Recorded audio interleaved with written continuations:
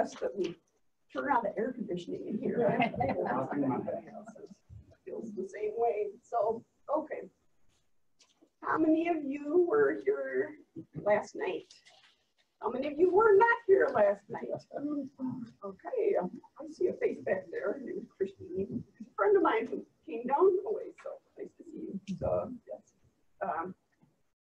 So I will kind of summarize a little bit and review just to get all of our brains back on track, and then tell you a little bit about where I'm going tonight. And then we will head into new territory, exploring exciting new things, okay? And how many of you have read some or all of this? Okay. I should have like a prize for who. I know a lot of people like, oh, I kind of read it, and then, you know, so if you got, how many people have read it to the very last page? Can I see? Okay. Well, this series is on the three main sections of this book, Reading the Bible with Rabbi Jesus. I have been writing about the first century context of Jesus for 20 years. At least I've been studying. I haven't maybe been writing that long, but I've been studying about it, and I've been sharing all these ahas. Oh, that makes so much more sense. And so you can see that's what I'm putting into this book, is I'm trying to give you new tools to unlock some of those mystifying passages that are just to clear away the smog and all of those things, and wipe the dust away from history. Okay, that's what we're working on.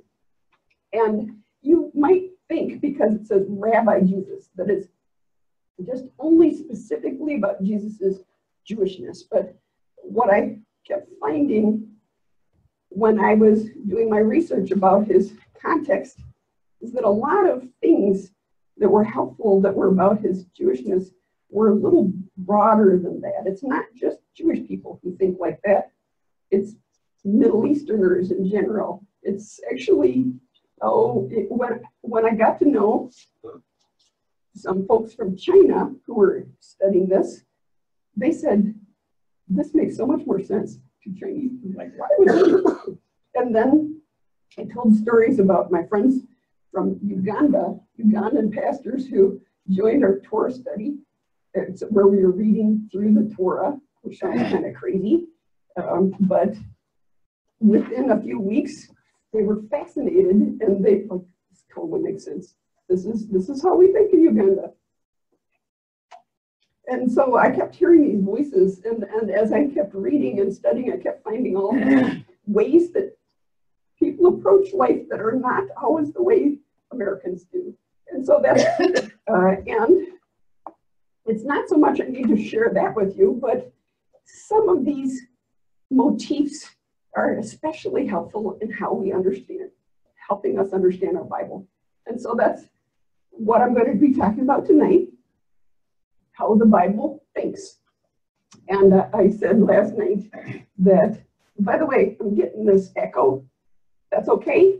I'm just waiting for something to squeal. Can you pull it back for me? Actually, just a tad. I just feel like I'm going to say something loudly, and then it's going to screech. Okay. Is, you know, a lot of people say, oh, I need to think more biblically about that. And they mean lovingly and full of grace. And I'm actually not using it in that sense. I mean like an ancient Hebrew. And sometimes that isn't necessarily the nicest, most huggy way of thinking, but that's okay, because we're going to try to put our brains into their brains. Maybe I can start with a story. Well, there's a classic sermon that's based on a line from Exodus where God tells Moses to go up to the mountain and be there. Literally, in the Hebrew, it says, Vayihi Sham, be there. And in English, if you read it word for word, it doesn't quite make sense. But that's the kind of thing that rabbis like to write sermons about. And they said, ah, yes. What this can teach us is that there is such a thing as traveling to a distant place, coming to a momentous occasion, and yet having one's thoughts completely consumed with everything else in their lives and not really being there. And so what, literally, I think God was just saying, go up to the mountain and stay there or remain there. That's how the translators do. But the take on this great sermon was, if we want to hear the Lord speaking to us, we need to cut off distractions. We need to involve ourselves fully and ask the Lord, what are you saying? And be open to hearing the Bible speaking its own way and being there to empathize with the people. Last night we were talking about that you kind of need to put your,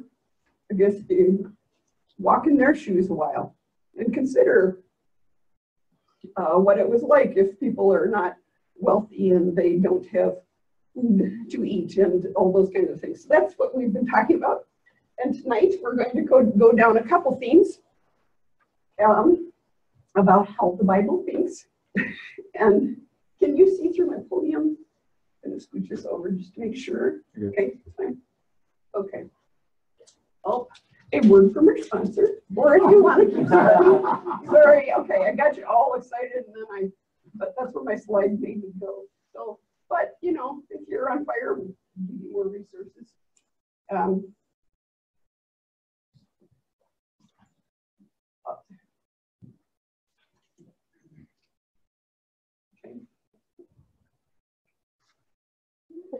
Didn't the second one change or something? Yeah, this is my new Okay. website.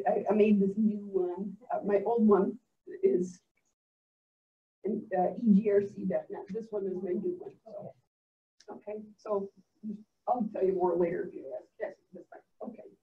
And I'm just reviewing, just to remind you that I was saying how in some ways our problems with the Bible is not things that don't make sense to us, is sometimes it's not so much that the Bible is so strange in its cultural ways, but actually it's because modern technological Americans' approach to life is unusual compared to much of the world over much of history has not approached life the same way we do. Ooh, and so that's what we're talking about. And so the researchers came up with an acronym to describe the ways that people in our culture are most different than other people. And they call it weird. We're a little weird. And so we're Western. We're going to talk about that tonight. Educated. We come from societies where we have lots of technology. We go to jobs every day instead of growing crops and fishing, and we are relatively wealthy. So we don't have the same cares in life that everybody else does. And we live in societies that are very egalitarian, that have democratic elections. It makes us look at life differently than in traditional societies where you have hierarchy, or where you have more, we honor so-and-so and we honor so-and-so. We're going to talk about that a lot. Okay. So, and that's where we're going. Okay, but first I'm going to do an experiment. This is not just social time. This is an experiment.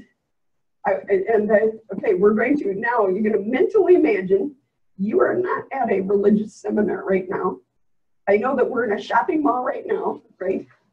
Okay, mentally you are 20 feet away in the hall, and all of the people around you are people you've never met before, but you are supposed to get to know each other. You introduce yourselves to each other. Okay, for the next 5 minutes, how do you introduce yourselves? Go for it. You go ahead. I'm Rachel.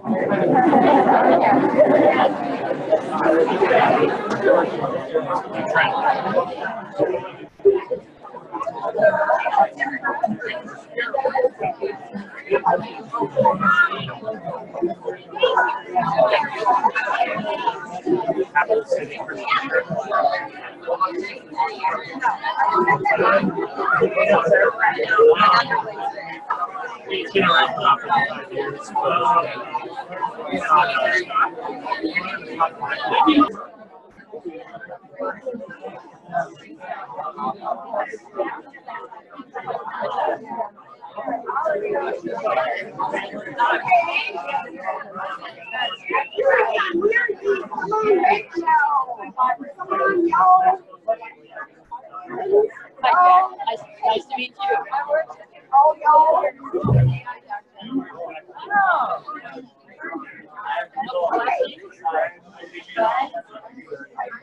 think I forgot. I should have. Oh, good. Talk about TBI, but that's okay. I think everybody did it. So, if you're standing in a random hallway,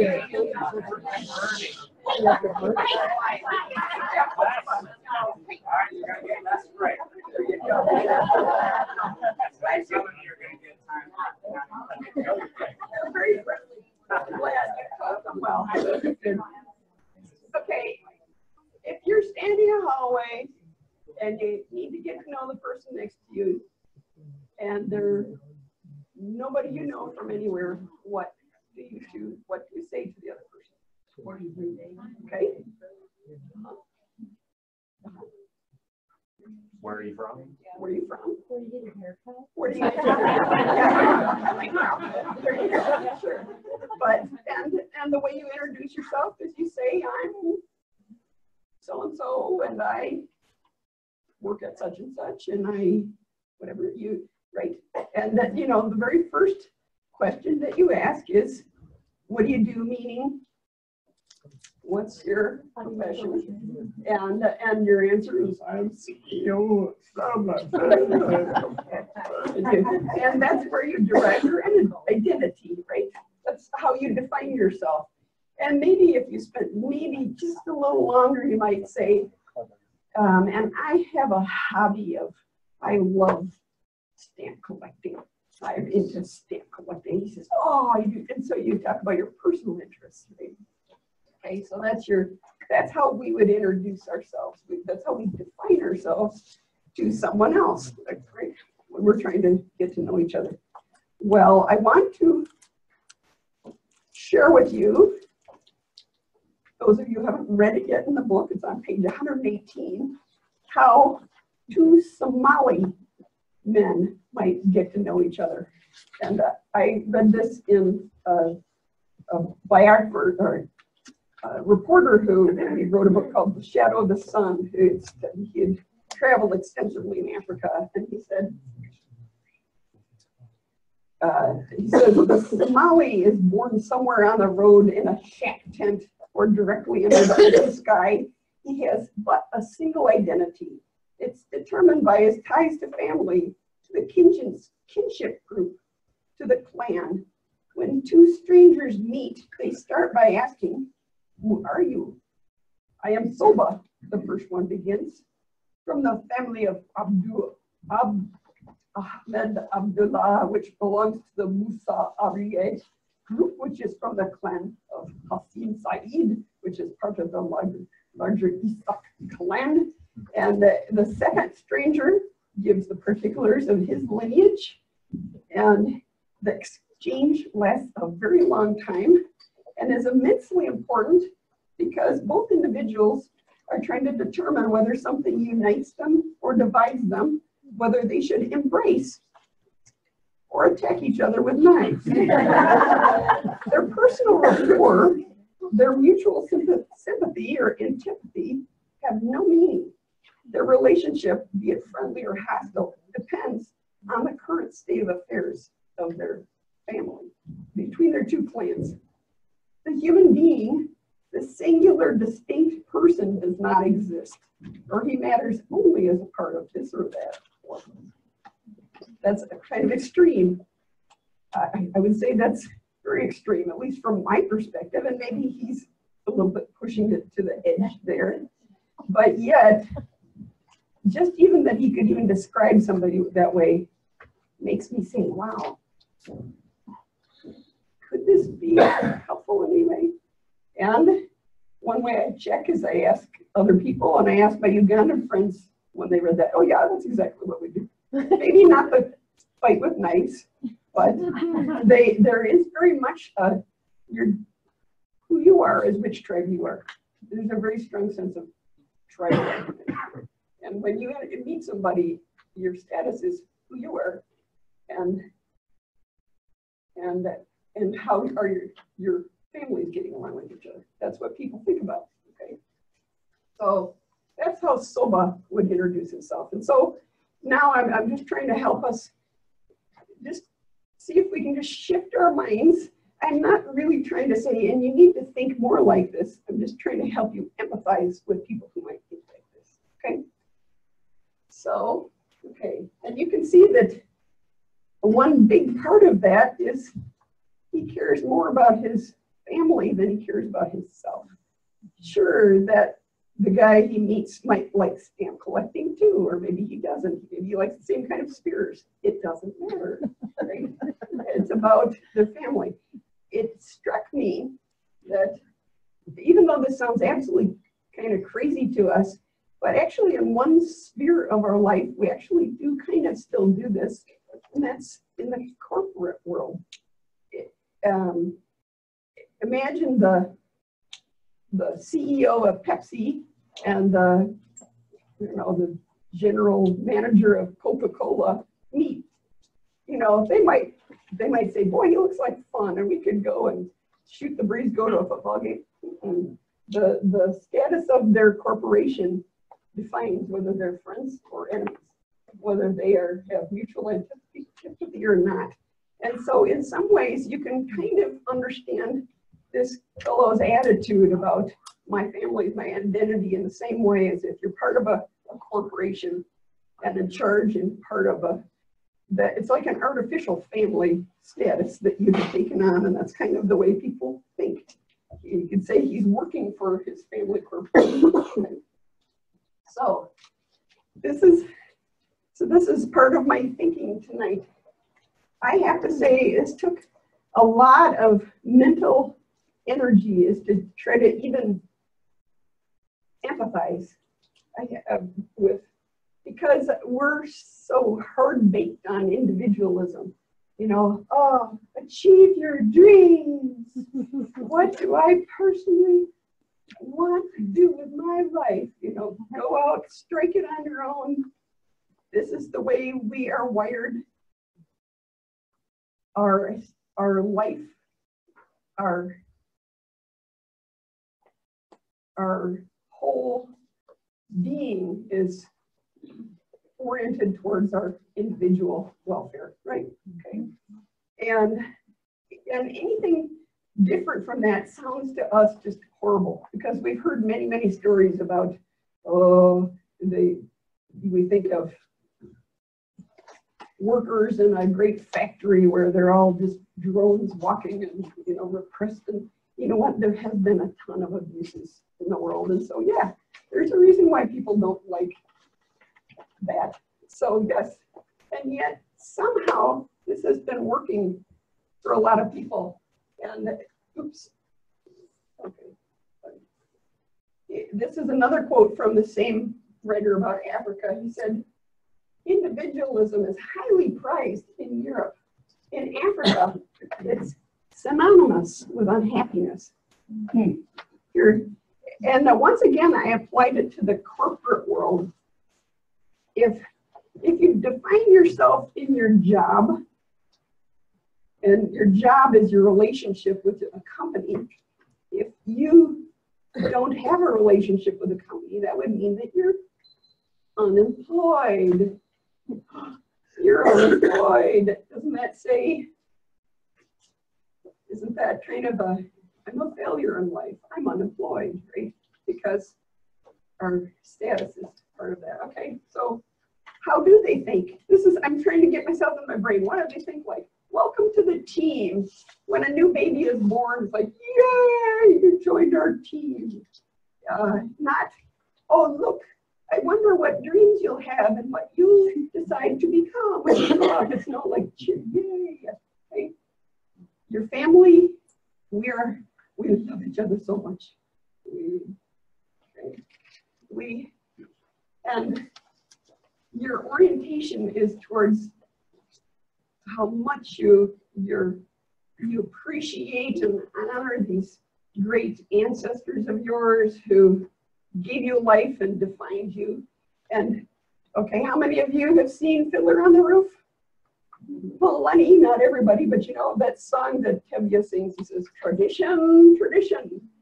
And so I thought of, I was asking, what's the personality type here among the audience? And I think you've got some people who still sing out of the old hymnals, and they like the songs the way we always sang them. And then you've got your folks who are really into new stuff, and ooh, it's new, right? It's relevant. And the heretics. And then you've got the ones at the very over the top is you got your teenagers where it's Facebook, meme, and everything. Ooh, it's fun. It's new for the next half hour. It's a new thing. New.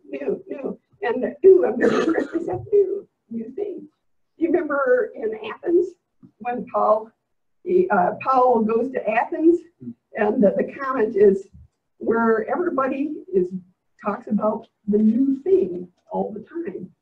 And we'd say, what? That's normal. But this obsession with novelty isn't a normal way of life in a place where we're defined by our incredibly wonderful traditions. This is not, it's a very different way of thinking. Okay.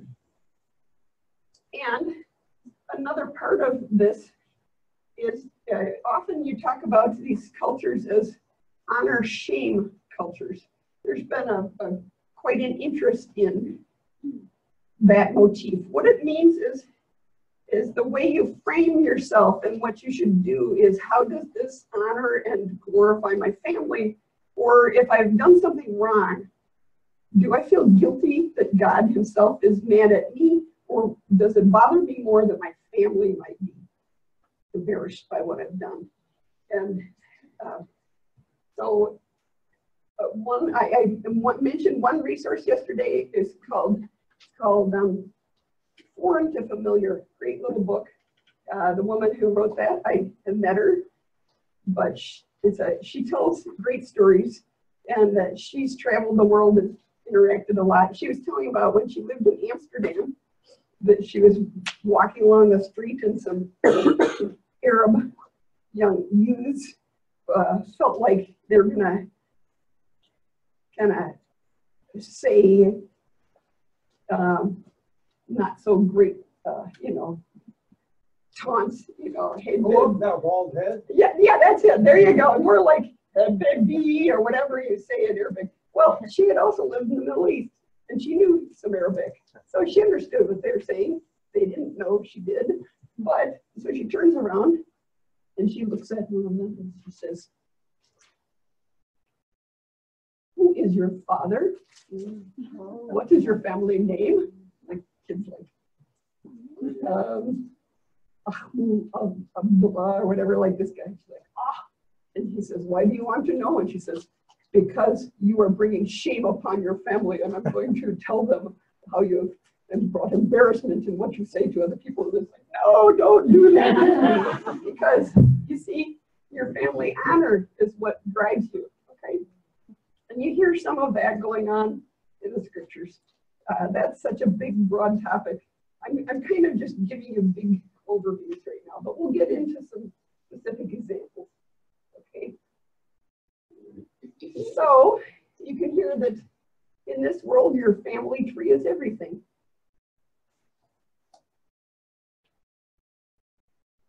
How many of you have done genealogy or know a bunch about where you're from? And okay, how many of you just, that's not, you're in your I guess you can't. Okay, not all of us really, not everybody is obsessed with it, but you can see in this world it's a big deal. And you can see why people in other cultures understand why the Old Testament Hebrew Bible seems to be kind of obsessed with the gads all the time. And I told one story about when I got to know a fellow in a Hebrew class. He's a translator in the Philippines, and the first version of Matthew they had written was just a kind of a rough version, and they said, well, we just want to get the gospel, just skip the gads, and we'll put those in later. And so they left them off, and then in their real version of the New Testament, they put them back in, and one of the translation helpers, as he was working with him, he said, okay, you mean that this Jesus was a real person? That he thought he was a magical character? But, because if he doesn't have any begats, then he must not really exist. That tells you how important it is to a lot of other people. Okay. One aspect is, this is such a familiar trope, we don't even think about the tree, but it shows a contrast in the emphasis. We think of our family as these nice warm relationships of kids that we grew up with and our family, but it doesn't really define us.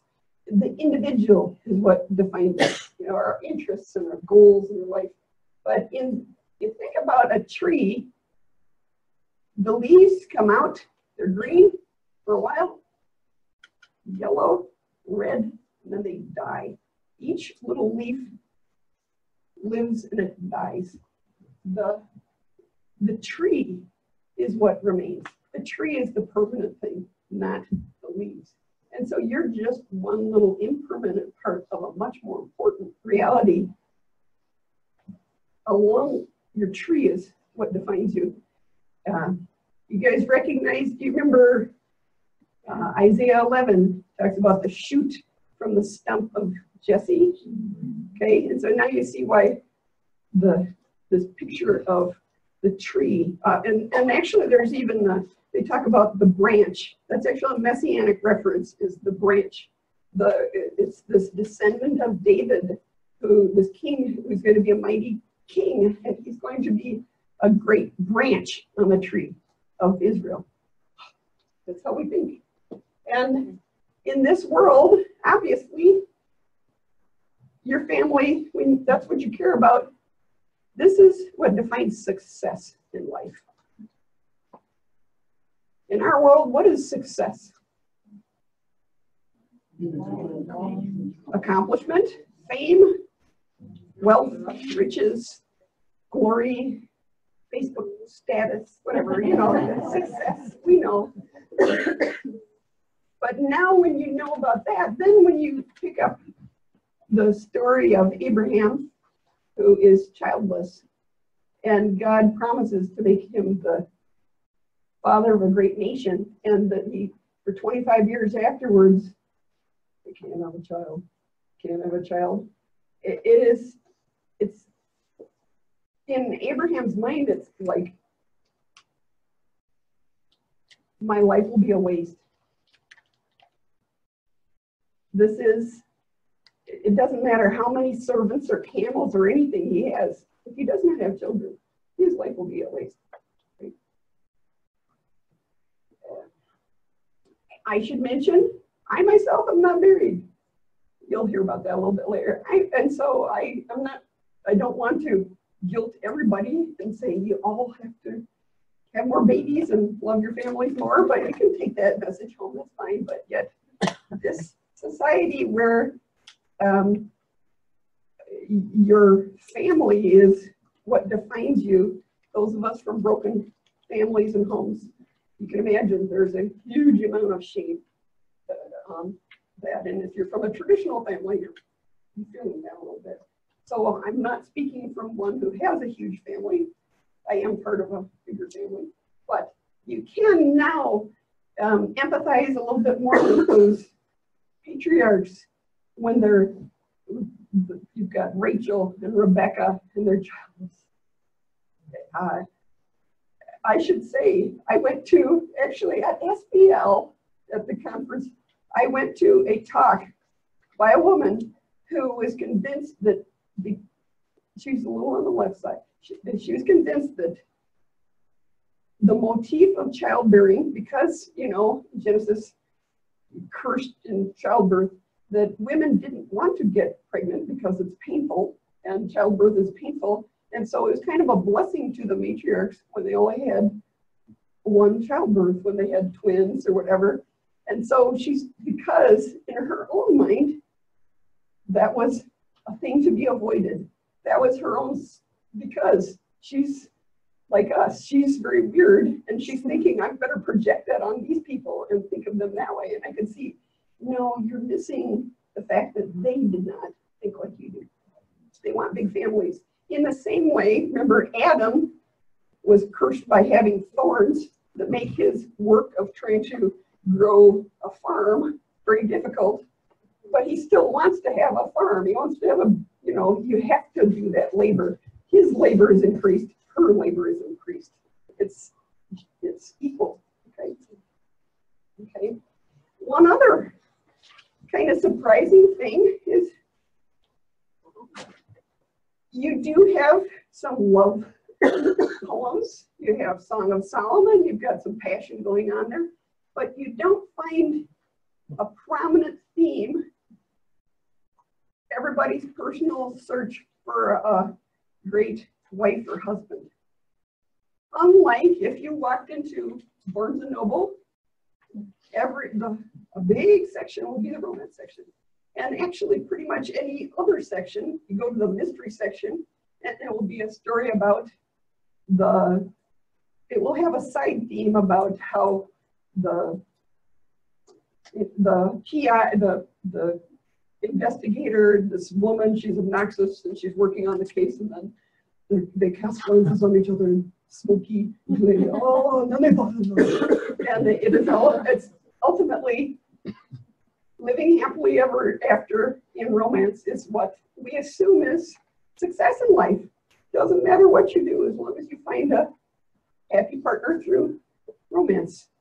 And yet you don't have that because marriages were arranged, because this was not something you left up to luck, because it was so important. And so you kind of like when you signed up for a job, when you got your first job, you didn't sign up for it because it was your dream job. You signed up because you had to find a job. You have to support your family. In the same way, you need to have babies. You know, they're going to work on the farm. Your parents are dependent upon your children. Everybody's dependent upon each other. It's not a matter of finding your most wonderful person. Just find somebody. It's fine. They'll be fine. Don't worry about it. Don't worry about it. I know romance is wonderful. I'm sure everybody who's married here would give a kiss to your wife or husband right now, just to show. There you go. It's fine. I'm not trying to ding it, but notice how this motif that you hear in the Bible throughout these stories, the thing that resonated with them was not being able to have children. You keep hearing story after story. Oh, she couldn't have children. She couldn't have. You can hear why that resonates with them. Okay, so that's just it. Okay, so we already introduced ourselves, and so I'm going to imagine. I used to do this in other classes where I would say, let's introduce ourselves as a biblical person would. And for the sake of time, I'm going to just kind of give you a little sense of how I would do it. Okay, the kinds of things that I would do. You would start out maybe saying, I am from the tribe of Levi, or whatever you. And in the book of Jonah, when the Ninevites or the sailors say to him, who are you and where are you from? He says, I am Jonah of Israel, and I worship the God who created the heavens and the earth. The first thing he says is, I worship so-and-so. And so you mention, because that's your primary identity, okay? And then, of course, you would mention who you are, your children are, Okay, how many of you are grandparents? Raise your hands. Any great grandparents here? Okay, how many great grandchildren do you have? 4 and 2. Okay, you win. You're a great. I mean, you get second place, but we give you great honor. Okay. And of course, okay, how many any great grandfathers here? Okay, 2. Okay, there we go. But you can see this is a different kind of status than in our world, right? Okay. Okay, how many of you are, I'm sorry, this is only for the men. Sorry, firstborn. Raise your hand. Okay. And obviously, you know, the father is the crowd. The father represents his family, but it's going to be usually, until the man decides differently, the firstborn of his sons who's going to be prepared to take his place. He's going to be the one who's going to both be the authority to everybody else, and he's also going to represent them.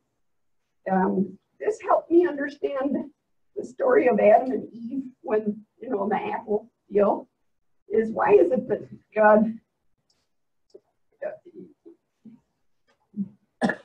God says, because you listened to your wife when she told you to eat the apple.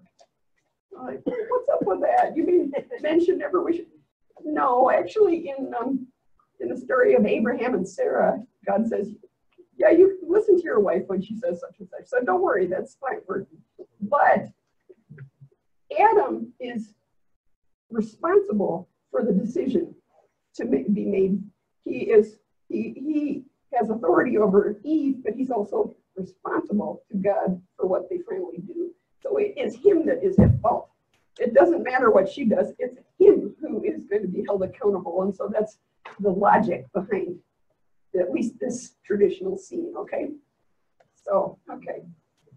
And you might also define yourself by some great ancestor who it's almost like he lives forever in his family. There's a point at which when God promises Jacob, you know, he keeps reiterating his promise to Abraham, to each of the sons. And to Jacob, he actually says, I will cause you to spread forth through your people. You can hear God actually, it's almost like Jacob himself becomes his people. And that's how people thought in terms of their legacy. And so, okay, here, you've already heard me say, or he's introduced me as an author and my industrial professional role. But this is how I would introduce you to me in Africa, I would say. I am 7th born daughter of Laura and Lois Tverberg, and that's me on the end of here. And so I come from a large and prosperous family. So, but, and I define myself not just from my immediate family, but from my greater family. Picture us back in 1950. We have been having family reunions for the past 60 years. And these are my grandpa and grandma. They were missionaries to Madagascar. Here, I come from Lois Tverberg, who proposed to Elise by saying they came to America by themselves on the boat from Norway, and then they met. And when he proposed to her, he said, oh, Elise, would you like to come and serve the Lord with me in Madagascar? And she said, oh, dear Tverberg, I would love to serve the Lord. We still have the letter. So you can see a pretty strong tradition in my family. But he's my ancestor, and in some ways, when I talk about myself, I kind of see him living through me, and what I do is I'm kind of Bible translator, like, but that's not the way I'm doing it in order to understand more biblically what my identity is. He lives on through me, okay? So, okay, and what you just heard me, the way I computed this is that I assume that the children are going to be like their parents The apple does not fall far from the tree, like father, like son. And in our world, like, whoa, no way. We never think like this. If you want to know what you're like, you read the Enneagram book, right? Or you take the MMPI, right? Some kind of psychological test, personality test. You read your Reader's Digest and you answer the questionnaire, and you figure out individually your individual loves and tastes. Well, a very strong assumption, which is not always true, but you should, this is a good little rule of thumb right in your back. Write down in your little rules of thumb, assume that the Bible assumes, if not told otherwise, that the children are going to be like their ancestors. In a good way or in a bad way. There are a lot of stories where, like Ruth, when she approaches Boaz, well, okay, what tribe is Ruth from? Moab. She's a Moabite. Okay. Who is her great ancestor? Lot, who of course fled from Sodom, and they thought, and his daughters approached their father because they thought they were the last people on earth, and so one of their sons was named Moab, and so just the way her great grandmother approached her father. Look at her and look at this Moabite. She will approach this man because they do that kind of thing. The Moabites, don't you know? This is not a very nice attitude, but it's kind of in the background. Okay. And yet, when you hear about somebody being described as a son of David, Jesus is often called son of David, and you're saying, but wait, that's not the name of his dad. You hear? This isn't they're not making that connection the way are. He's a descendant of David, but it means that he's like his father. He's a great king. And you should be reading his story with shadows of his ancestors. He might modify the story, but that's a very strong thing going on in the background. And so you hear Jesus say to in a sermon, he says, "Be sons of your Father in heaven, who, gives rain to both the just and the unjust." And he causes the sun to shine and the rain to fall on the just and the unjust. And I used to think that the sun was the happy thing and the rain was the sad thing, and we don't like rainy days. Well, in the Middle East, the rainy days are when people cheer because their crops are going to grow. But the point being is when you are sons, it means that you need to develop the character and imitate your loving father. So that's the point. You need to understand this assumption or get that point. Yes? So, John 3:10, I think. God gives those who believe in Jesus the right to become children of God. Is that same thing? Yes. Hold that thought just for one moment. You're so close. That's perfect. Yes, you're just merging right in. Yes. And so that's exactly. Give me one more slide after this one, but that's good. So one thing that we Christians kind of struggle with is that extra New Testament stuff because we tend to read, well, it's all about, the sin and the fall, and then skip, and then we come to the New Testament. Jesus is born, and yet there's this incredibly prominent theme of the family of Abraham and God's promise to Abraham, and how is he actually going to finally fulfill it? That's the tension going on, and that's how your ancient reader, okay, maybe they didn't read, so it's your hearer, that's just like childbirth and when I'm going to have children. That's what would have resonated with them. Hearing how God was continually blessing and using that family was what they cared about. And so that's the plot is God's promise to Abraham. And we say, oh yeah, that was just in the Old Testament. But what about the New Testament? It's still there, and it's very strong, actually. In the New Testament, you have all these conversations going on in Jesus, where it's who's the son of Abraham? Not meaning just who genetically is, but who's a faithful person who's like Abraham.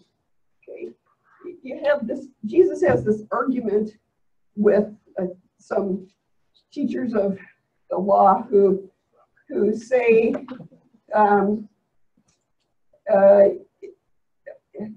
they say, we do not know who your father is. You know, if we knew who you were, we would know. And Jesus says, let's see. Okay, Jesus says to them, if God were your father, you would love me, for I proceeded forth as have come from God. But you are of your father, the devil. You know, and obviously they're not literally but that's what he means. Okay. And in some sense, there's a little bit of sense of, we wonder where the salvation motifs are, or talking about who's saved and who's not saved. There's a little of that hinting in the background. Who is part of the faithful tribe of Israel that will be saved, and who are the ones who are going to be left out in the end? Okay. And it becomes a theme in Paul, and we tend to, the traditional way of reading Paul is that his attitudes towards the law they're about legalism and earning your way to salvation. But a lot of times what he's talking about is the fact that the Jewish people, the Lord made this wonderful covenant with our family, and he gave us this wonderful Torah that will teach us how to live, and how can you have life in the world to come if you have not become a faithful, abiding, law-fulfilling member of our family.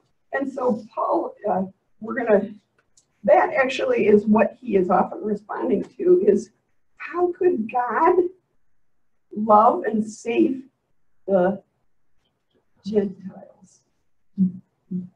Maybe you've heard the word goyim. That's it. Literally means nation. It's nations. And of course that's what in Yiddish or whatever. That's what people use the word. And in the New Testament, you see Paul often talking about the ethne in Greek. That means nation. But he's very specifically talking about people, and sometimes it has this edge of those heathens, those pagans. Remember Jesus saying, do not pray on and on like the pagans who think they're babbling. That's ethne, goyim. There's a little edge of, and so it's just stunning how on earth there are enemies. They worship rocks, and they oppressed us. They've tried to kill us, and we don't like them, and they hate us too. And how on earth can God love them? And it's just a shock that the Lord, that's kind of grace on a big national scale. That is, if you live there where everything's about your family, your soba, and your family is the only good people on earth, it is impossible to think that the people who hate you, somehow God can love them too. That's a big part of what's going on. And so this will also help you understand Romans. Recognize that you can see this tree, for some strange reason, has these flowers that are only growing on this part because they are grafted. It's a grafted branch on there. Amazingly, a grafted in branch will keep growing the way it ever has been. And then Paul talks about God's shocking grace, that he would cut off branches in order to bring in these enemies of his people. And he talks about how he himself, he would rather be damned than to see any of his people lost. And yet God's incredible grace that he would bring in these enemies of his people. What struck me, this a little bit graphic, avert your gaze, imagine this is like a body, and you're like, I'm going to cut off my finger in order to save you. You know, this is like grandma and grandpa, his best, you know, I love my grandma and grandpa.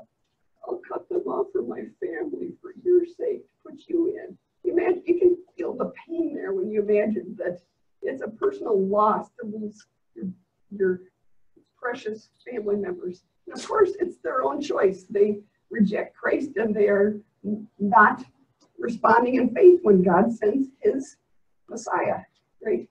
And so you can see why, yes, I can see that, but yet, so there's a pain involved, like a sacrifice almost, in the same way that Jesus sacrificed himself for us. Israel sacrifices some of its family members so that we can join that family, so that we can become sons of our Father in heaven, okay? And so I'm gonna probably pull this together, give us a little break, but I'll give you a bunch of homework to sit there and rethink about what does this mean? What I've described in terms of that motif of becoming sons of God, this adoption in God's family, where his family really means his believers. In some sense, there's kind of a sense of only God's true children of Abraham are the saved people. It's different than our individualistic salvation is, here's my list of sins and Jesus. Definitely there's the atonement, you paid for my sins, but yet this is a different way of looking at it, and it's very much more Hebraic. Here is, you are the body of Christ. Remember we were talking about how when in a room like this, if I said, is it hot in here? All of you Americans and Europeans would say, yes, I think it's hot. But if you're non-Western, you'd be saying, I'm waiting for my representative of my family to say so. And so when somebody who's non-Western actually puts his hand up, he's speaking for 50 people in the room. And so this idea of one person representing the rest applies to when we're talking about you're part of the body of Christ. Jesus represents you, of course, his holiness. I bet you're hearing all these verses right here. Think about that. You are God's temple. And that doesn't mean that we tend to read it as my body is a temple. And so that means I need to use more UV blocking sun lotion and more vegetables because my body's a temple. How many temples? Pagan gods have lots and lots of temples, but the real God only has one. And so we have to all be blocks and rocks and carved stones in one big temple, okay? And then the most obvious motif that just is what struck me. Wow, Jesus keeps talking about the kingdom of God. So we keep talking about me personally getting saved, and he keeps talking about God redeeming us people and God's redemptive act on the part of his whole family. One thing that I find I have a problem with is as soon as we talk about we, I go brain dead. I'm like, oh, that doesn't apply to me. I'll read my Facebook. If you're part of a corporation and your CEO of your company says, we're going to move over into this direction, we're going to be doing this, you start sweating because that means my job is going to change. I have to respond to this. And it's not just a pastor in front of an audience where they're like, he's giving another sermon and I don't care because it doesn't apply to me. I'm just an audience. There's a difference between it applies to me. It's my job. I'm part of this company and I have to do what he tells me to. And so as I thought about this idea of Christ as our Savior, not just my personal Savior, but our Savior, I love this. One person came up to me, he said, it's like a mosaic. Each one of us is a little part of the picture of Jesus' his image on earth. I thought that was very, and that together, each one of us can reflect a little bit of it, but when we all come together, all of a sudden this beautiful, beautiful picture of Christ presents itself. So we are his kingdom. We're his servants. He represents us, and we do what he tells us. Not because he's heavy-handed, but he is our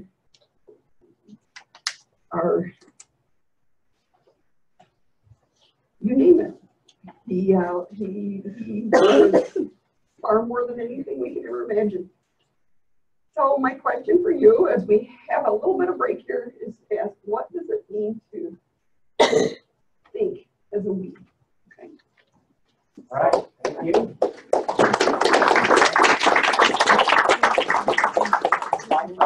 Everybody signed up for the newsletter and they get it in the picture. You are like a mind reader. Now, they can also go onto the website. Some of them are text setting, and there's a place there like we have on ours to sign up. Is that right? Yeah. But if Your C.net. If you want to see the oldest website on the internet, it will make you laugh how Comic Sans, it's a terrible goofy font and everything is mismatched and screwed up. It's still up there. You can look at me in my former days. So, okay. So, I have to laugh. We'll see how this is going to be with the Lord's help. If he can help us tackle a subject that has been on my mind for a long. It took me a year to write a chapter. That's why I don't get my books out very fast. Because and the big question on my mind was what I named the chapter called Greek Brain, Hebrew Brain. Do you remember? And we're talking about, once again, non-Western versus Western thought. But I think you'll start understanding some of our big disconnect. And I start with a story from Ken Bailey. How many people have heard of Ken Bailey? Okay, yeah, at TEI, he's telling you about these good scholars. He has been writing books on Jesus through Mediterranean eyes. Ken Bailey got his PhD in systematic theology, very highly educated pastor. He went to, I'm not sure, somewhere in Arabia, and he worked among them.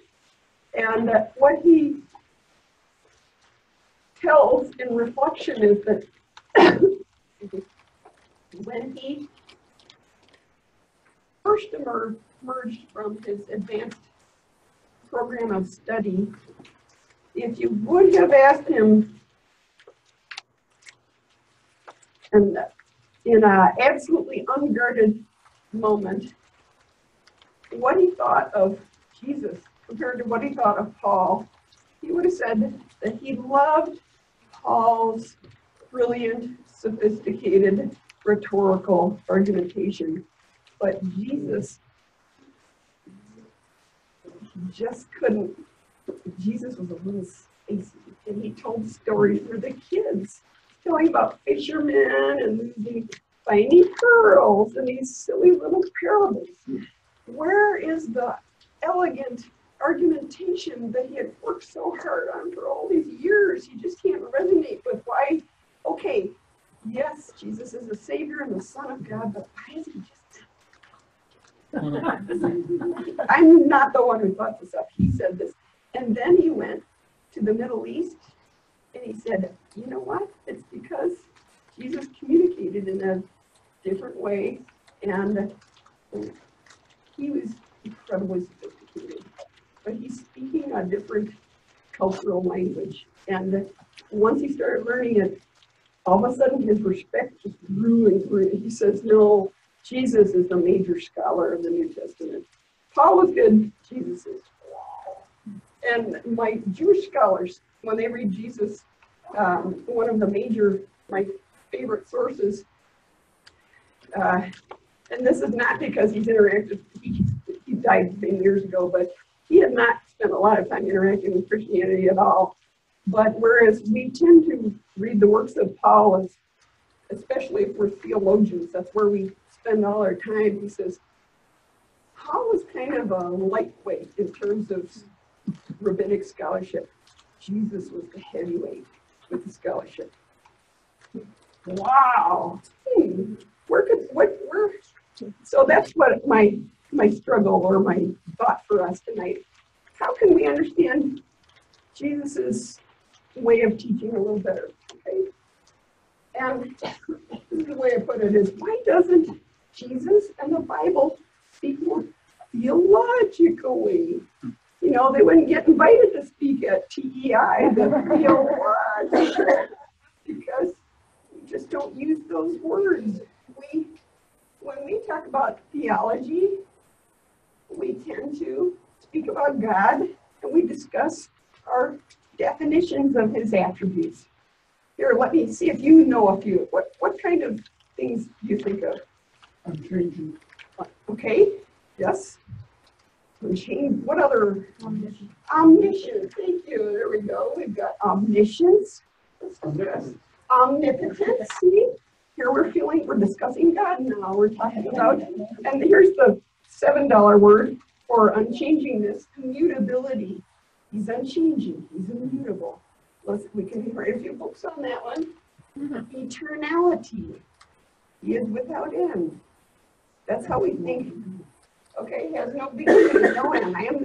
You can pin that on scripture. I am the Alpha and the Omega. It's right in there. But we use concepts and definitions as our main focus, whereas the Bible itself says things about God in concrete images. The shepherd of Israel, the king of eternity, speaks of, he calls himself, I am the rock of Israel. You have left abandoned the springs of living water and drunk from empty cisterns. I am those, what on earth? You feel how I can't talk theologically with these vague, weird pictures, right? Very frustrating. You feel like especially when one part of and I'm just going to label this whole mindset Greek, even though don't think that that's very wooden and there was some interplay, and certainly there's some of that going on among the rabbis in the New Testament. It's not 100%, but yet Greeks tend to be condescending. There's a little bit of in the same way as the goyim, the pagans, the heathens are kind of lower class. Actually, you see a lot of that in tribal cultures. We love each other, we hate everybody else. That's kind of not the best attitude, but it's there. And with the Greeks, you had the Greeks and the barbarians. You know that word? And it comes from, supposedly, bar. It's like a sheep going blah, blah, blah. You can't even make sounds. And if you're not Greek and you can't speak with definitions, and you think you're a blooming idiot, right?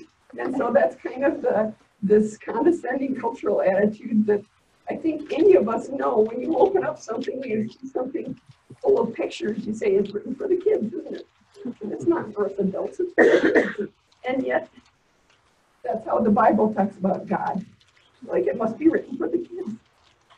Well, let's look at it a little bit more. And so this is what Ken Bailey talks about is a big disconnect is Westerners communicate in abstract concepts.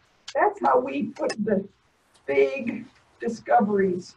You know, our main point is going to be is when we focus in on the concepts. Whereas Easterners will communicate in concrete images. Okay. Let's keep going here. Okay, so here, put your put your thinking brain on and listen to me. Feel sophisticated as this is us talking in our sophisticated way. Listen, objective considerations of contemporary phenomena compel the conclusion that success or failure in competitive activities exhibits no tendency to commensurate with innate capacity, but a considerable element of the unpredictable must invariably be taken into account. You feel all that abstraction there? Lots of abstractions. Okay, we're back. We got phenomena. What's a phenomena? I can't point at it. What's a phenomena? Feel that sophistication there? But it is cool. Okay. Here's a way that you could, this is how you might read it in the Bible in concrete images. Listen to the same thing coming instead in pictures. In Ecclesiastes, it says, again, I saw under the sun that the race is not to the swift, or the battle to the strong, or bread to the wise, or riches to the discerning, or favor to the skillful. Rather, time and chance happen to all of them. You can see there's great wisdom there.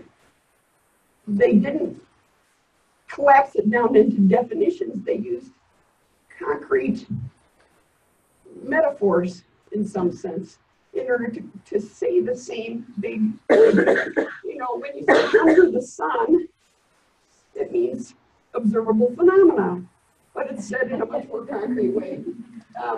Bread to the wise. Yeah, we were talking about give us your daily bread. That's in Hebrew, lahem, bread means food. It's kind of all they eat a lot of the time, but lahem, food. When Jesus gives thanks for the bread, he is thanking God for all sustenance. And so that one word, it stands for all sustenance, right? Okay. This is what's called a metonym. Oh, that was nice. That's a definition. But you can write that one down. A metonym is when you take a one word to apply over a whole wider context. You speak of the White House. I'm just talking about, you might say I'm only talking about a building in Washington, D.C., but I'm not. I'm talking about Trump or whatever. I'm talking about the White House has a bigger connotation. In the same way, this is part of what they were doing in the non-Western world, is they tend to speak in terms of pictures and how they use these concrete images in order to express truth. So that's, I think, not that hard for us to understand. God is a rock of Israel. You could say that's because of his reliability, his durability, his eternality. So we're converting that concrete image into abstract concepts, which we kind of resonate more with. Okay, here's another pictorial phrase. The pen is mightier than the sword. What does that mean? I did. Okay. Stronger than. Okay, killing people. Yeah, okay, there you go. And I think it's often in reference to the printing press or the writing. You know, instead of just attacking the neighbor down your street who makes you crazy, you write an editorial in the newspaper and that will be more. Okay, so I looked up this on Wikipedia. This is what they said. It is a metonymic adage in the communication administrative power and advocacy of independent press is a more effective tool than direct violence. I feel that. You see how you can really put a lot of meaning into a concrete statement here. And you do not have to use polysyllabic verbiage in order to say profound things. Okay. So, okay. Keep that in mind as we think along here. Is the pen is mightier than the sword. That's it sounds like the Proverbs, right? Sounds like proverb. That's a very Eastern way of thinking about things. Okay.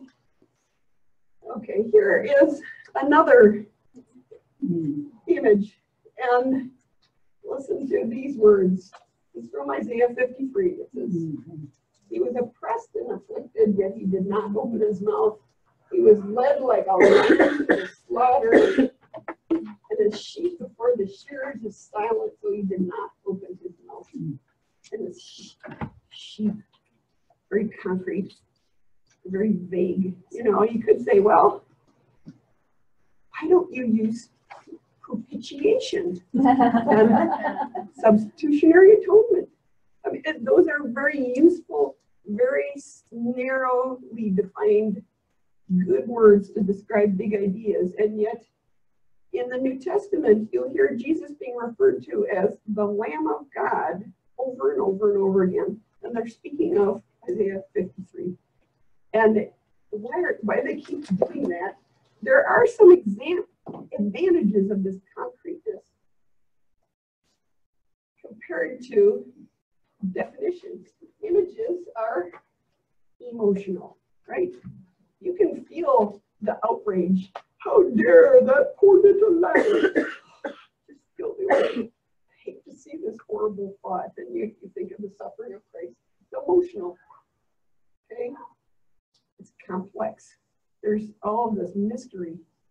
I don't know why that little lamb was chosen. And you're feeling, that's what you should be feeling, right? Paradoxical.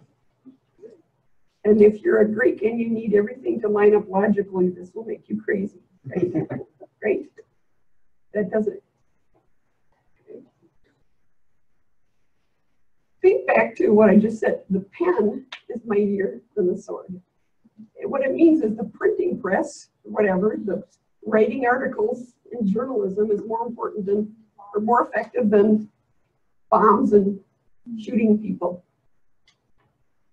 But if you reduce it down to this image of the pen, they're really, this is an old saying, so like the quill pen is mightier than the sword. It's absurd. That's a paradox. It's impossible. And so to the Greek thinkers who like to line up things in definition, it makes them crazy because you can't do a proof the pen is mightier than the sword. It's upside down. You can't say pen. No. Pens are not mightier than swords. That's wrong. Because it doesn't, you're not trying to prove something. It's a statement about a reality. And that's the way images often are. Okay. And I would say this is more important than anything else to write this in your notes. The most important part about the images that Jesus is using is they're not just vague metaphors. They're not just happy lambs. They're not just fluffy little animals. The reason they're important is because they evoke memories. The pen is not about any old pen. It's talking about the printing press, and it's thinking back in history. When you read Isaiah and you see it talks about the sheep, what do you think the ancient Israelites might have been thinking about? Atonement, bringing their own little sheeps up to pay for their sins. Anything else? Passover lamb. Passover lambs. Yes, the thing that they paint over their doorpost in order to celebrate God's redemption of them from Egypt. Anything else? Food. Actually, don't forget that it's one thing we tend to we're so unused to sacrifices, we tend to overlook sin. Sin, loss, death, and suffering.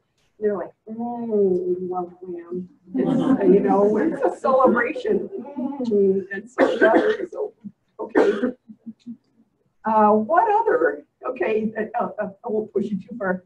How about Abraham and Isaac, where Isaac says, Father, we have the knife and we have the wood, but where is the will provide a lamb, my son. You feel all of the tension there. And this is a really important, when you're reading these images and that Jesus is using actually throughout the Bible, it is assuming you have a memory of the culture. One thing, when we open up the Bible, we read the little passage and we assume it's all self-contained. The Bible is incredibly self-referential. It make you crazy. It assumes you've read it already. It's reflecting and reflecting and reflecting. And so so there's this classic adage among the rabbis. They would say, turn it and turn it and turn it again. And you keep reading you get it on one level and you get some of the truths. And then next time you read it, you see more connections. Another way they say is, it's like, listen to me, concrete images here. It's like drops of rain. First they drip slowly and then they start trickling, and the trickling flows into a stream and then becomes a mighty rushing river. That's what it's like with knowledge of the Torah when you start reading it over and over. Oops, I'm talking in concrete images again, I'm sorry. So, but you have to know, okay? This is what got me fascinated, but I want to spend just a little time. Why is it that our culture doesn't think like this? We can thank the ancient Greek philosophers, Plato. I'm going to try to do this without too many polysyllables. What caused this split? And it was about 400 or 500 years before Christ that you started hearing people talk a different way. And I tried, if you want to use the big word, it's abstract rationalism. And this is the way I put it in my book. I called it, the Greeks invented a new operating system. Just like you update your iPhone and all of a sudden the screen is completely different. It does everything a different way. And I call it Thinking 2.0. And they invented this great idea. And what they said was,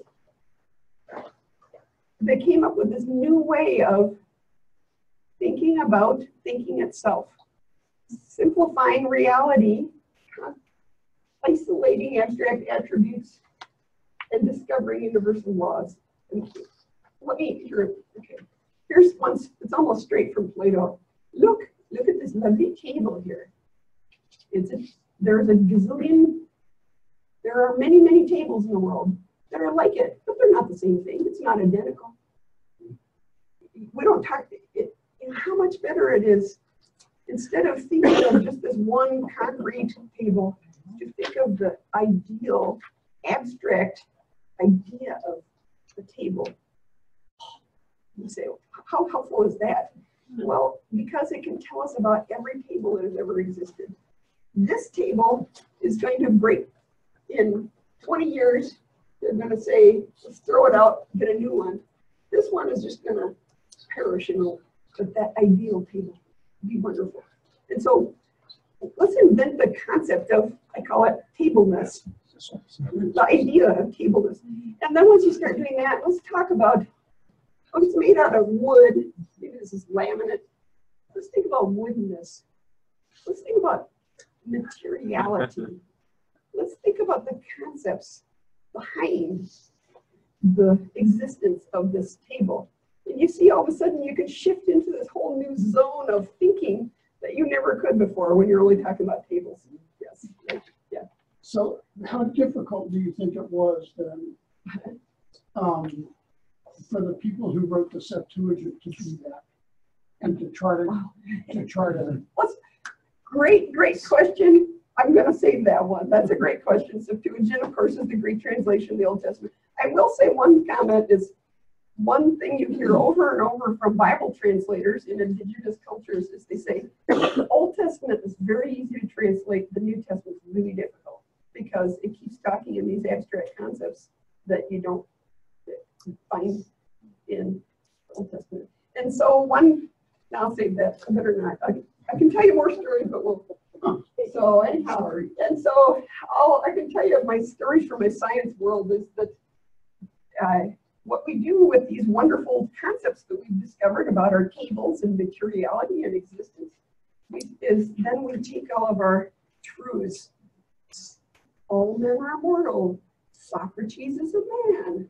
Therefore, Socrates is mortal. That's a syllogism. If you know this truth and you can put this in the category, then you can, we can build and build and build and build. If God is omniscient and he's omnipotent, that shows that he will be, this is where we start with theology, and that's where it all comes from. Build ideas on ideas, and we go skyscrapers, and that's what we do. Okay, and if you're doing this in the world of rectangles, you looked at your table and you said, "Oh, I can talk about rectangles." Let's think about rectangles. Move into geometry. If you're Pythagoras, you can say, "Wow, the length of the two sides squared added together equals the length of the hypotenuse." And it always does. And wow, you can't believe how excited mathematicians get about that. They love that. And so you can see there's incredible excitement over this new way of defining reality. And so everything is much cooler if you can talk about it abstractly. You shift towards abstraction, linear argumentation, precise definitions. It's like playing a game of Jenga where everything is stacked on top of each other, right?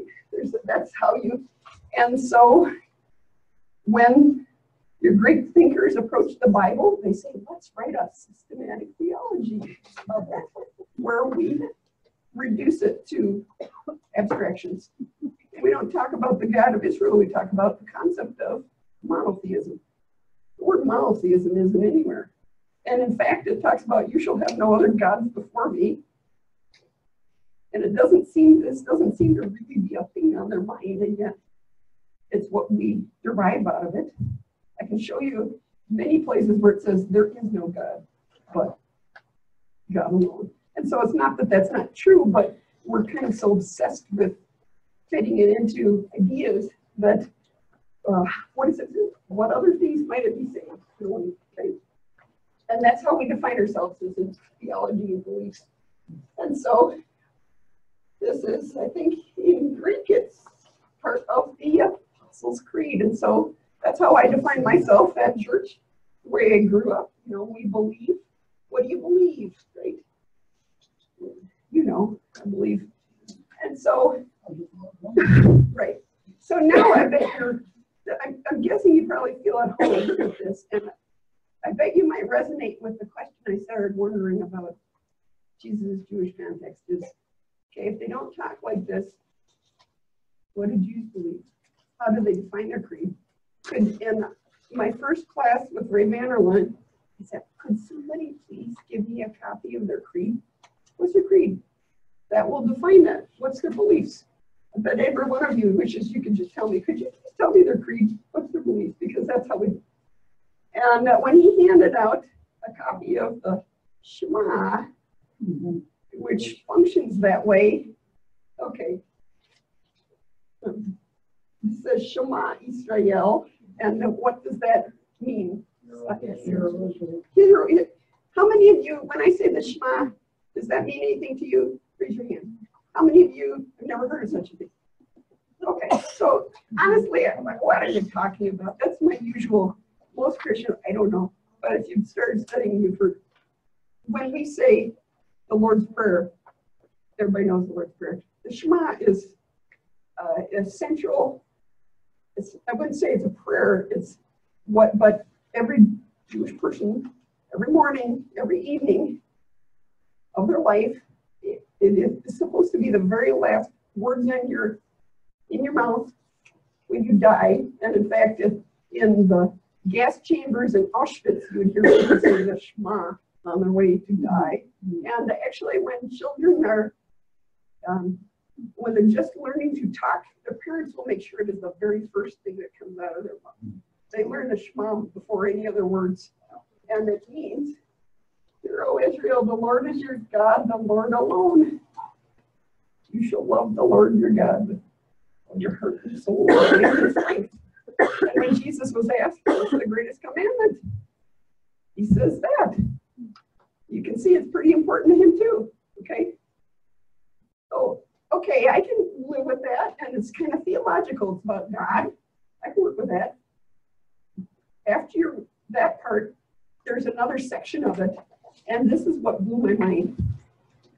The next section says, so if you faithfully obey me, let's see, okay, I will provide grass in the field for your cattle, and you will eat and be satisfied. I will provide grain, new wine, and oil, and you will eat and drink your fill. And I remember sitting there going, what, it's like, why are there barnyard animals in their creed? I was like, this is not right. It doesn't make any sense. We've moved out of concepts and truths, and we're now in barnyard animals. It makes no sense to me. Until, okay, I got it. Fix this. Until I started realizing the context. Look at the context of where is the Shema coming from. The Shema is not a statement of isolated beliefs. It's actually a recollection of an event. It is the recollection of the covenant on Mount Sinai, where all of Israel, all their fathers and their ancestors, who they still love and they get their identity from, promised God for eternity, we will love and serve you alone. And so when you're saying in the morning and the evening, Shema Israel, you're taking a pledge. I will love you with all my heart and soul and strength. Doesn't that seem fitting? And it's a very different way of looking at life in terms of defining the things you believe. No, you're reminding yourself of this promise, and you're remembering through your ancestors your commitment to serve the God you believe in. Okay. So yeah. Well, okay, again. Yeah. Jesus and the disciples come upon this man who's been born blind. And the disciples' question seems very Jewish, especially in light of what you just said. Who sinned?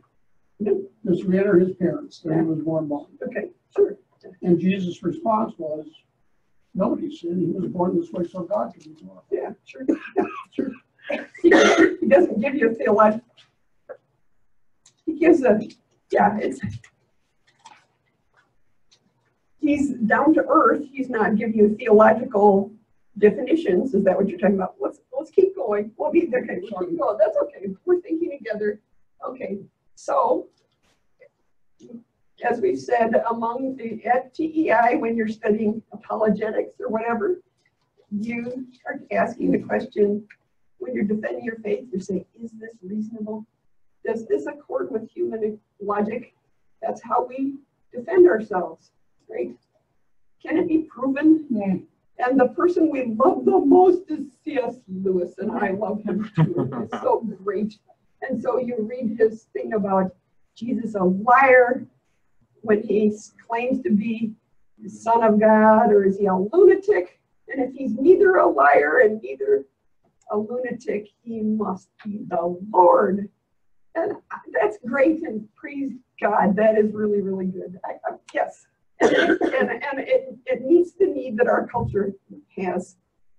And yet, how in the world of the Bible would they answer the questions? And what they are interested in is not the reason as much as their experience. Is this in our tradition? Is this part of our family's memory? You know, because your family is the source of your identity and everything. Do our fathers know about this? You remember, Greeks seek wisdom and Jews seek signs. You know, did their prophets prophesy about this? That's what appeals to an Easter. Okay. Is it in our scripture? I told you memory is very important. And so in the Eastern world, people much, much more aware of their scriptures. So, okay, memory is what is going on here. And okay, now we're going to bring it together in a few minutes. And I want to show you where Jesus kind of says the gospel in an Eastern way and relate it back to the big punchline of the Old Testament Hebrew Bible in a Hebrew way. Okay?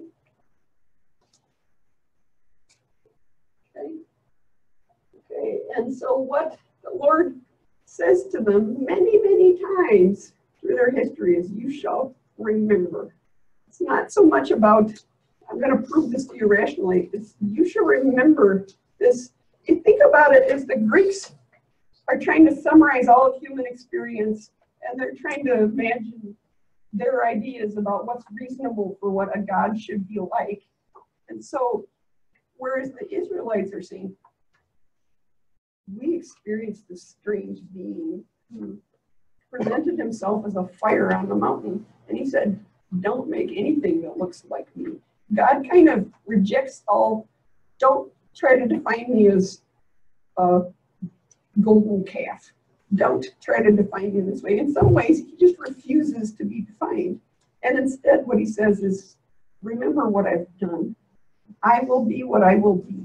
And that's how God defines himself, is through. And so, okay, here's a quiz question. What's the most important event in the New Testament? Resurrection. Good. Okay, next harder question. What's the most important event in the Old Testament? Passover. I heard creation, Passover. They're all, it's all the same thing. Oh, that's nice, that's good. Okay, here, I'll redefine my question. What event is recalled and discussed in almost every single book of the Old Testament? Exodus. It is the Exodus is the defining event of Israel's history. It is, and so what you find in the feasts of Israel, how many of you read a little more about the feasts? Not everybody's had. God gives them all these feasts, and that's very strong on this is, remember what I have done for you when I brought you out of Egypt. Remember this day when I came out of Egypt, out of the house of slavery, for the strong hand I brought you out of this place. Okay, and he gives them instructions on how to celebrate over and over and over and over. Okay, on Passover, we're going to pretend like we're eating our very last meal. We're going to pretend just like it's that night. Everybody remember what it was like that. And then for a week, we're going to all eat unleavened bread, just like that. The bread that you couldn't even let it rise. Remember, it's like, and teach your children this. And people like that because it's fun for the kids. But it's to remember, make the adults remember. Okay? And the next feast, there's one that's called Sukkot. You live in booths. That's to help you remember how your ancestors were in the desert and God was faithful to them for 40 years. You're just supposed to grind it into your brain and your life is this is what the Lord has done for us. That's how we define ourselves. Okay? And then when God starts giving them commands and laws, many of them come out of this defining experience. I'm the Lord your God who brought you out of Egypt. It's a house of slavery. You shall have no other gods before me. They're dependent upon that memory. That's how it's taken. And in fact, many of God's commands, in some ways, the word zahar, remember, we think of a thing happening only in our brains, but I always point out Genesis 8, where Noah is out floating in his ark on the waters, and it says, and God remembered Noah and sent a wind to dry up. And it always sounds like God's like, dang, I forgot. Right? Because we think of remembering as a mental activity. When to remember Hebraically is to act on your memory, to commemorate it, to celebrate it, and to live it out. And so there are many commands that are hinging on, if you remember what I did for you, you have to do that for others. And you'll hear, it says, because you were an alien in Egypt, you shall have mercy. You shall love the Egyptian, it says the alien like yourself, because you were aliens in Egypt. Remember what you went through and be gracious in that same way. It says, you shall let your servants and your animals and your laborers celebrate the Sabbath. And the Sabbath is just a legalistic commandment about going to the church. No, it's to teach them that just as God has set them free from slavery and released them to rest, they have to allow all of their servants to rest at least one day. Okay? And you hear that same motif. Every 7 years, you must set the debtors free. Because God set you free. And then in a year of Jubilee, every seventh day, every 7th year, every 7 years, God get this into your brain is you have to live out what I've done for you, you must do for others. Very strong, and it's something I never noticed it until you look at how it relates back. Okay, yes. And so now, we're like, give to Jesus, would you please? Okay, sorry. Remember Jesus on his last night, he said, do this in remembrance of me. And he is celebrating Passover, which recalls the redemption from Egypt, right?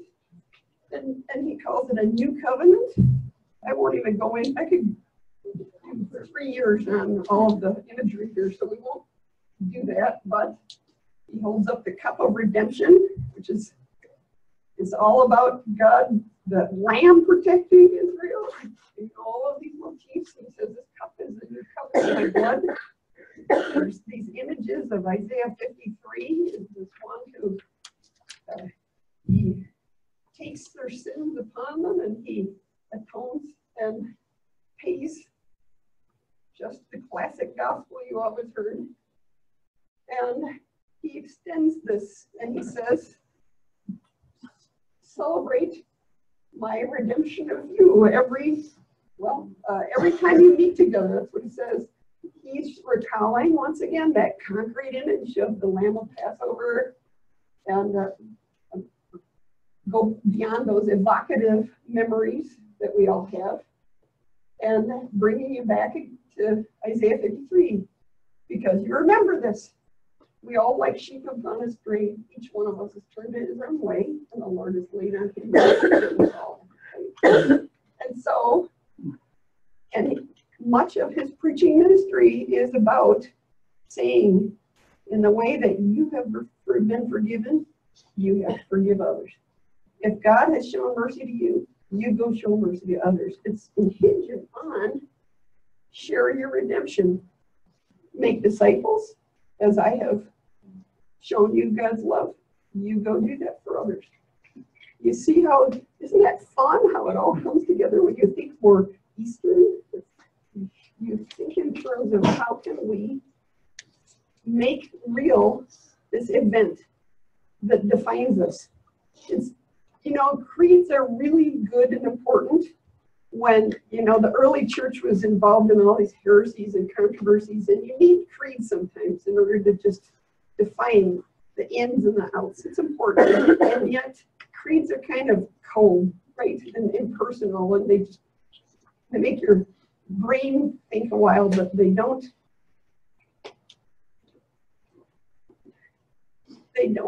inflame your passions to love the world like recalling Christ at his final meal, saying, this is my new covenant. You are my people. I have brought you into the love of God. And I've brought forgiveness to your sins. Now go show this to everybody else. So that's what's wonderful about the Eastern way of thinking. Whoops, we're not doing it. We're going to do different. So praise the Lord, that's the end. And look, I'm pretty close on time.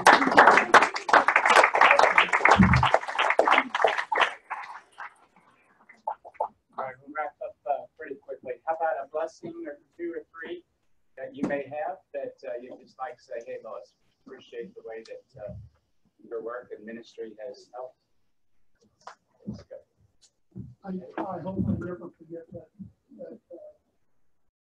image that you gave.